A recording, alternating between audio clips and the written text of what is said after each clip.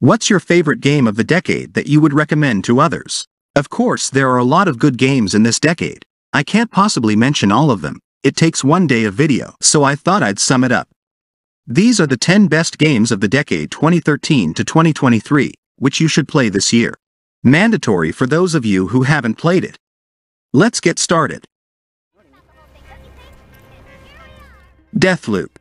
Deathloop is a first-person shooter video game developed by Arcane Leon and published by Bethesda Softworks. Deathloop is a real achievement.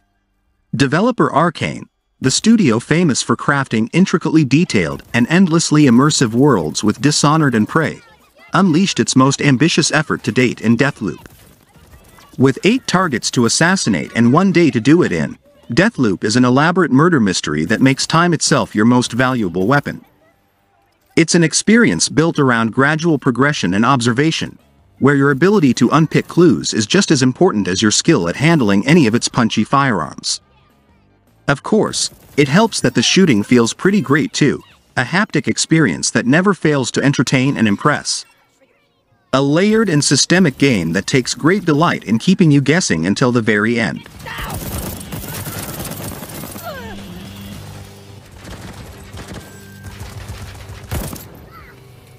Of his crew. Make them suffer. Assassin's Creed Valhalla. Assassin's Creed Valhalla is an action role-playing video game structured around several main story arcs and numerous optional side missions, called world events. The player takes on the role of Ivar Varinsdottir, a Viking raider, as they lead their fellow Vikings against the Anglo-Saxon kingdoms. Ubisoft has delivered with this romp through the Dark Ages, offering players a different iteration of exactly what an Assassin's Creed game can be. There's still plenty of lore to be had for the long-term fans, but at its core is a huge, immersive, and atmospheric world full of people to meet, mysteries to solve, and big decisions to make. You play as Ivar, who can be male or female, who is a fantastic addition to Assassin's Creed canon, who only emphasizes this new stronger, bolder direction for the series.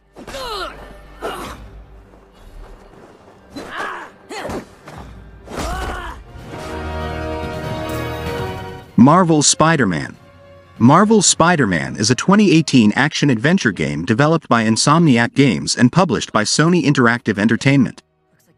Based on the Marvel Comics character Spider-Man, it tells an original narrative that is inspired by the long-running comic book mythology, while also drawing from various adaptations in other media. One of the best superhero games of all time, nailing Spidey's freedom of movement and characters in a take so well executed it's now part of official Marvel canon. Insomniac's first venture into a licensed property sees the studio apply its slick movement and world building to a huge chunk of Spider-Man's New York. As you'd hope, movement is a joy from start to finish, equipping you with a suite of web-swinging abilities that see you hurtling through city streets on a mixture of web lines, skill and hope.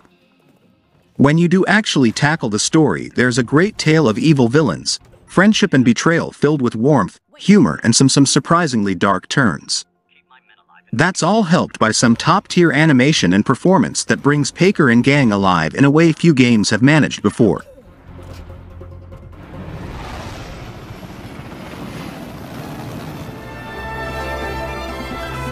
Zelda Breath of the Wild. Zelda Breath of the Wild is an open-world action-adventure game. Similar to the original 1986 Legend of Zelda, players are given minimal instruction and can explore the open world freely. Zelda Breath of the Wild broke over 20 years of its own game series rules and convention, in favor of gifting its ever-curious player base with a world that kept on delivering.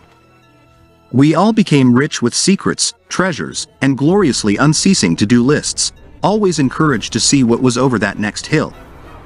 Excellent combat gave way to clever puzzles, quests to a remarkable cast of characters, to create a Zelda game that would reinvent the series and push other open-world games to do infinitely better.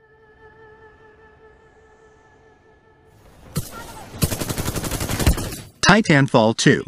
Similar to its predecessor, Titanfall 2 is a first-person shooter where players can control both a pilot and their titans, mecha-style robots that stand roughly 7 to 10 meters tall. For starters, there's nothing dumb about the core shooting here, which is slick and quick as anything you've played this generation. Being able to triple wall run down a corridor, while lobbing a grenade at a bunch of enemies and headshotting another, before touching down, knee sliding under a low beam, shotgunning another couple of baddos, then leaping into your Titan. It's feel really good. His imperative to protect the pilot not only creates a wonderful bond between you and him, but also makes his increasingly warm communications with you that much more honest and endearing. Stand by for Titanfall.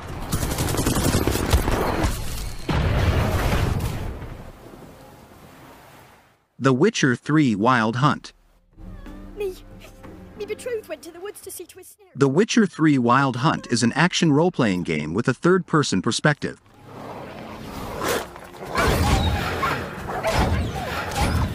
Players control Geralt of Rivia, a monster slayer known as a Witcher.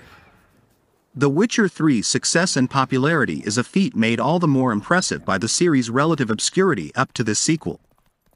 This is a series that went from a PC-only game utilizing BioWare's Aurora engine, and frankly, didn't look or play very well even in its prime, to a multi-platform powerhouse that plays as good as it looks, and it looks really damn good.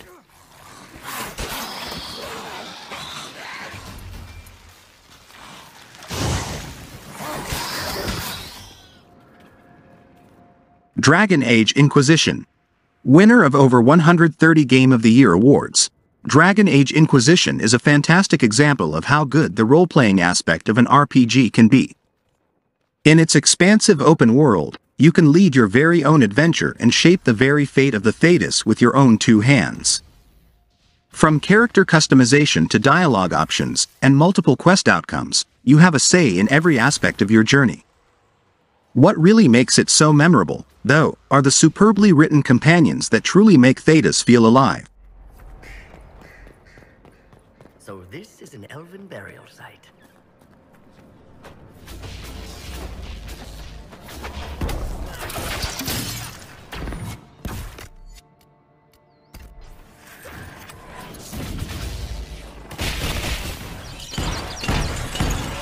BioShock Infinite.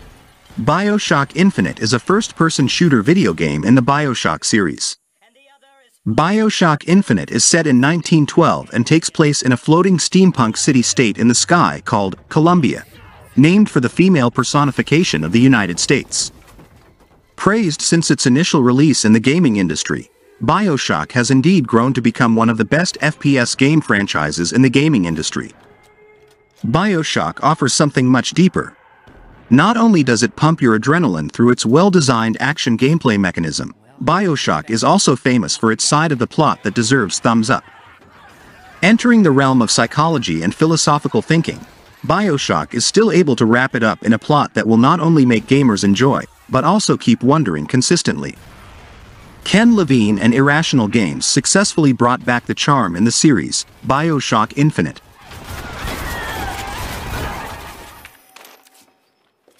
Resident Evil 2 Remake. Resident Evil 2 is a remake of the 1998 game Resident Evil 2 for PlayStation. Remaking the original Resident Evil 2 was a huge risk and one that Capcom exceeded all expectations on, delivering a horror game every bit as important and influential as the original.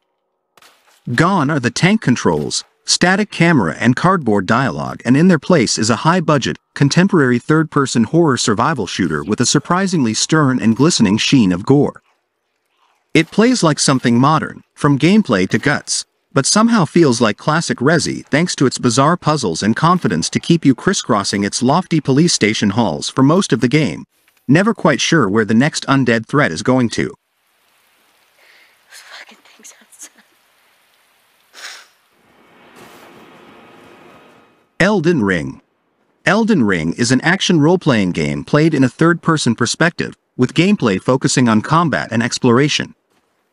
It features elements similar to those found in other games developed by From Software, such as the Dark Souls series, Bloodborne, and Sekiro Shadows Die Twice. It was inevitable, wasn't it? After years of surmounting speculation and expectations, From Software not only rose to the challenge but delivered what is undoubtedly the best game in its storied history. The studio built masterfully on the foundations it established for Bloodborne, Dark Souls, and Sekiro Shadows Die Twice, expanding them into a sprawling, ambitiously structured open world. The Lands Between, a playground built of boundless mysteries, has proven itself to be the perfect venue for From Software's precise and demanding combat, where decisive action is rewarded with new and more spectacular encounters, and fresh opportunities to prove you are capable of surviving the gauntlet. Elden Ring is not only the best video game, but a true cultural phenomenon. Thanks for watching this video. Hope you like it and find something new to play. Get more update about games by click subscribe, and your thumbs up mean a lot to me, so please guys, just like this video. Thank you very much. I'll see you in the next video.